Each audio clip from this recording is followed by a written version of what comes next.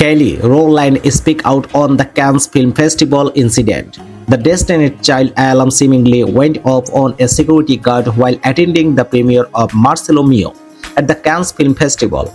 In a series of photos, Kelly can be seen walking the carpet, waving to fans before a tense moment ensued with a security guard, where she can be seen pointing her finger at a lady. In what appears to be a heated moment, Kelly is now responding to the incident on the carpet, telling AP the woman knows what happened. I know what happened. I have a boundary and I stand by those boundaries, and that is it, before adding.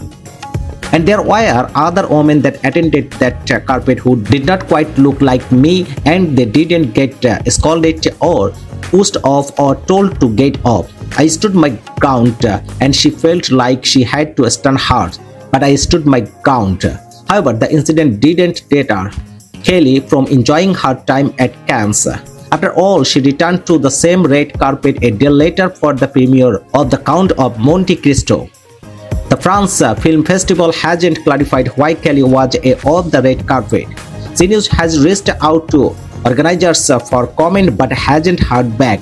Cannes is known to have strict protocols in place, including a dress code for guests saying to attend the gala screenings, a dinner jacket, tuxedo with a bow tie, or evening dress is required. A notice on its website reads, in the absence of this, you may wear a cocktail dress, a dark trouser suit, a dressy top with black trouser, a black dress, a black or midnight blue suit with a bow tie. Elegant shoes with or without heels are required. Tenors are forbidden. We ask our attendants to avoid bringing backpacks, tote bags or large bags for other screening. Proper HR is sufficient. Guests are also forbidden to take selfies on the step or the convention center, as well as banned from using cell phones inside the screening theaters. And this isn't the only time Kelly had stood her ground. Back in February, she reportedly walked off the 2 days set before the final hour of the morning show aired.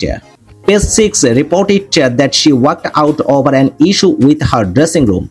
However, both Harvey cleared the air and welcomed her back on the show a few days later. I just want to say this. I have great love and admiration for Kelly Rowland. I adore her.